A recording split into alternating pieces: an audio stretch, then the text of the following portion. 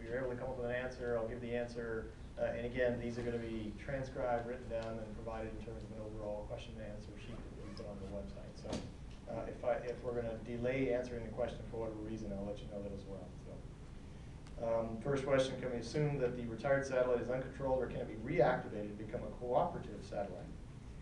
The answer is, the assumption is that it will be uncontrolled, but cooperating.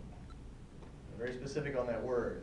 It's not cooperative in the sense that it has the ability to control itself. Again, the assumption is that it is uncontrolled, but that we will have made contact with the organization that actually owns the satellite or did control it previously to provide as much information as we possibly can on it itself.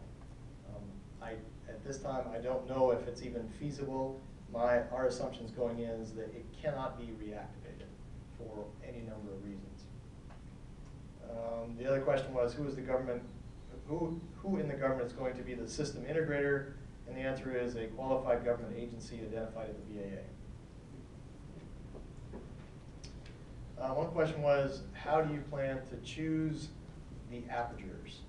So there was some discussion relative to frequency here. So there's two sort of pieces to that answer. The first one, again, is the retired satellite candidate that is selected is going to be done via a matrix of evaluations that were identified previously, or at least notionally, in the programmatic session or the technical session, I forget. But the government is going to go through and create a matrix associated with various characteristics that we see are important to provide information relative to what that candidate satellite is, and then use that as the first criteria for a down select.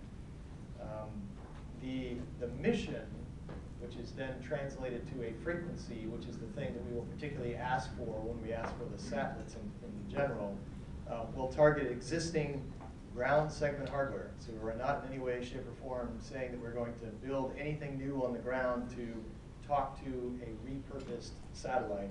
And in addition, nominally, it will be a lower frequency. So as an example, it will be UHF or VHF for the demo specifically. There was a follow-on question, which wasn't really a question, it was sort of a comment related to the ultimate transition, which you'd like to be able to have at higher frequencies, as an example, potentially to do other things. Again, the DARPA demonstration is not to prove every single potential technical sort of instantiation of a concept. It is instead to demonstrate the feasibility and buy down the risk and taking a much higher risk posture to prove that it's even possible. So. There were a number of questions, which basically all of these questions will be put off to later because there's a lot of details. Differences between the ground guidance and onboard algorithms, access to the online estimates of the satellite's attitude that the friend down computes, type of control requirements in the spacecraft ACS carrying the friend, et cetera. So all those, we will take the interface, or we'll take the question and try to put more details into it up front. Because those are fairly detailed, and they begin to step across this notion of where do we define the interface associated with the kind of information that's provided. Another question, how much do we know about the structure and spin rates of the target aperture ahead of time, aperture and or satellite attached to the aperture attached to the satellite? Honestly, before the BAA comes out, you will know as much as we do from open source information. There will be a study that will be done by the government to try to bound what the rates are, and it will be provided prior to kickoff. So that's we're moving quickly. We'd like to move out quickly, and so more than likely we will not have the detailed answers to that. Another question which was asked, and I was misled in not bringing this out, is where are the operations going to be done? As I indicated, the first operation, it is believed, will be done in the GEO belt. That operation being the dispensement of the pod and then the collection of it. There is some question about whether that will actually happen in GEO, and that's, again, part of the trade space and the evaluation, which I think I'd very much like the folks who are doing the commercial hosted payload evaluation of dispensing to come back and say, is this a reasonable thing to do, or are you going to upset the entire world by kicking things out in GEO, and do we need to move up or down or left or right before we do that? The second operation, all of the intention is to do all of the repurposing operations in the graveyard belt. That is the intention. So again, I mentioned that, I didn't mention it outright directly, but I did say that in the course of doing mission operations analysis for where we will do the ground site communications, we have to think about, we will be traversing up and down in the figure eight that you typically get, depending upon the inclination, as well as potentially moving around the Earth at a degree per se. So the assumption is we will do all this at the regular orbit. It is also assumed at this point in time, the other thing I didn't say, but the intention is to do 2 simultaneous repurposes. So we will go to one satellite, execute as much as we can, either prove or disprove or run into whatever problems we have. But then, in addition, I'd very much like to be able to do another set of repurposing, hopefully on a different satellite with a larger aperture, again, to sort of push the bounds.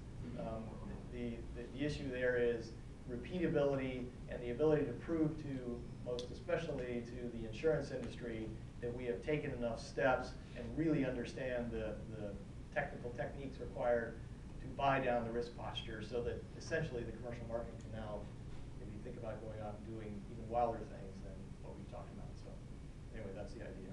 That will be, unfortunately, that's limited by the total amount of fuel we have and where the candidate satellites are. So we've got to do all this trade to sort of figure that out. There were 2 questions. The desire for STEM is likely going to be in conflict with the standard ITAR and or pre-publication contract clauses. Will any provisions be made for university participation? The answer is absolutely. Yes, we want university participation. And actually, I have several programs at DARPA specifically.